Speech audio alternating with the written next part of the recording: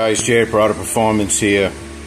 I'm gonna do a longer video on this at some point, but for right now, and this is gonna be hard to tell, but I want to show you something that's unique about a C6. I get a lot of people, mainly with manual valve bodies, that say, yeah, I adjusted the shifter and I got no second, or won't downshift, or won't upshift but downshifts, or sometimes I hit third, sometimes it doesn't, whatever, all kinds of different things. And I typically tell them the same thing. It's the shifter adjustment. And they all say, oh nope, I checked it.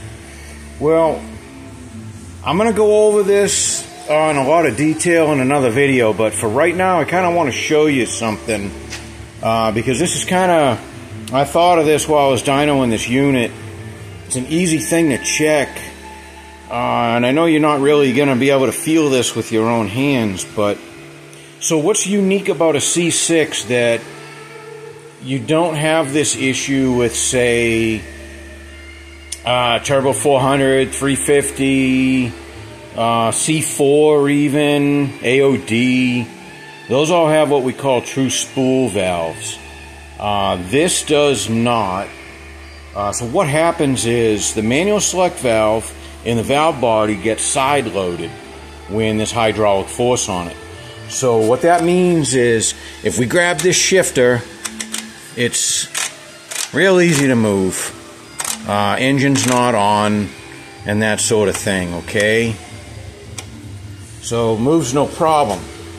So your shifter, and you know, this is primarily a problem with anything with a cable, especially shifters that are ratcheting shifter, you know, that will ratchet forward or reverse.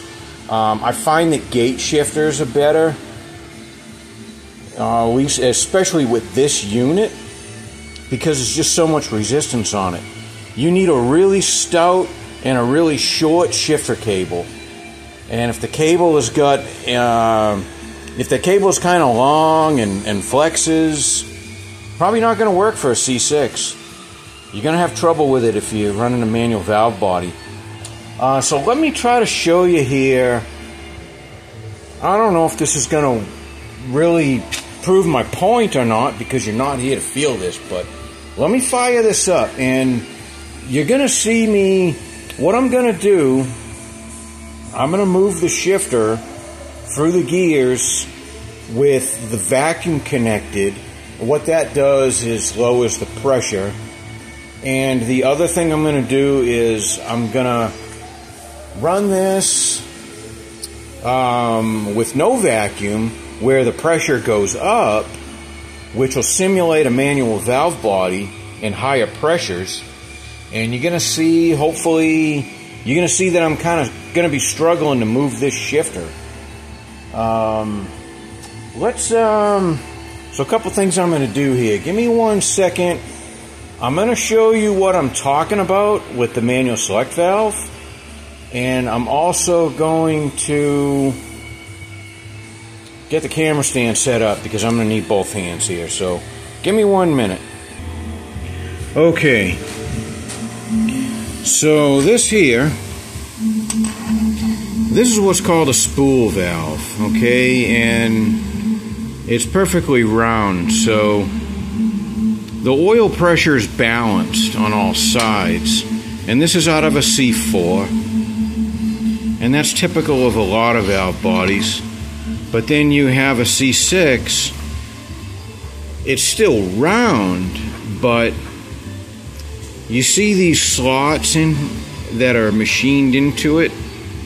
So what happens is, depending on what gear you're in and this and that, you may have oil here in this area, and what this does is it side loads the valve. So you'll have that pressure on one side of the valve, so it forces it up against the bore, and it makes it harder to slide. So, you know, the obvious thing is you want to make sure. Now, this is a sliding type. Some of them have a detent spring in here, but it's the same principle. So you want to make sure this slides in and out very easy. Actually, it didn't at first because this valve body had a lot of like clutch dust and a little fine metal in it. But I polished the outside of this valve on the lathe, which you sometimes have to do. And the other thing I have is I have these nylon brushes, and I'm running this on a an electric drill, so you can run this in the bore and clean it out. Sometimes you have to do that, so that's an important step to do. So you just got to make sure that this thing slides nice and free. Okay, that's the first thing. That's important. It's important on all of them, but especially on a C6, this is important. So make sure of that. So that's what I'm talking about. The difference between, I don't know if there's a special name for this type of valve or not. I honestly don't know. But so this type of valve with the slots on the side will get side loaded hydraulically. So it'll be, it moves nice and free on the bench or when there's no oil pressure on the unit. But when there's oil pressure on the unit, and especially depending on what gear you're in and this and that, the valve gets side loaded and can be very resistant to movement. So it becomes very important to get a very high quality shifter. And like I said, the ones that typically are what they call a ratchet shifter, where you can just shift up, shift down, it'll ratchet either direction. It's not specific to forward or reverse pattern. Those typically on a C6 don't work very well with a manual valve body. A lot of times you'll have problems. I don't know, honestly, I couldn't tell you all the good ones and bad ones on shifters. I know that the winter shifter seems to work really well for people, and the cheetah shifter. And those work really well. I've had a lot of customers switch to one of those or the other, and a lot of these problems have gone away. And I'm not saying there's not other good ones out there too. I'm sure there is. I just a little bit more familiar with those two. They have they're a gate design, and they have a short and strong cable, very positive detents in it, and just been a good shifter. They've been around a long time, but again, I'm sure there's others. So okay. At some point I will do a lengthy video and show you all about aligning the shifter, because aligning the shifter is not easy either. I know you guys think it is, but it can be a difficult process, and it's really a two-man job. Not that you can't do it by yourself, but it's a hell of a lot easier with a helper.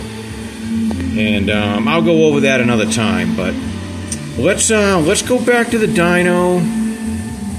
And I'm going to show you, it's going to be hard for you to tell, but I want to show you the difference between how easy that shift lever moves when there's either no load or light load on it, and then we'll disconnect the vacuum modulator and the pressure will go up to where it would be on a manual valve body, and you'll probably see how much more difficult. You'll see me struggling to move it. I mean, it's that different.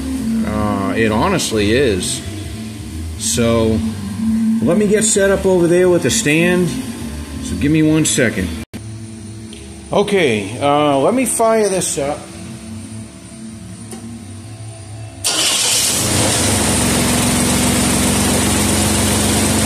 Alright, so right now I'm making about 70 pounds of pressure.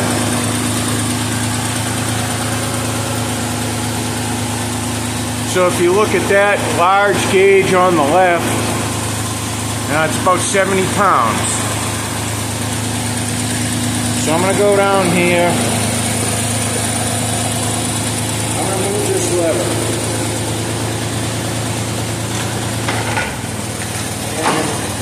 It moves very easy. We don't have a lot of pressure on it.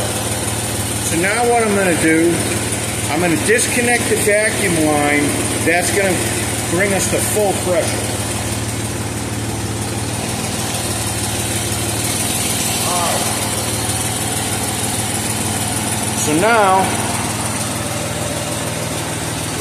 you can see we're up at almost 200 pounds of pressure. And this is, you know, typical of a manual valve body. You know, they'll run usually 180 to 220 depending on application and how it's set up. So I don't know, let's see how it is to move this lever and if you can tell that I'm struggling with it.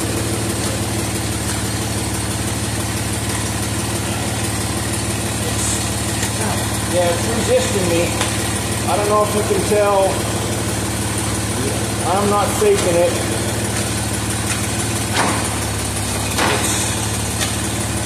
It's a lot tougher. I mean, I can move it, but you can see I'm struggling with it compared to before. Alright, enough of that.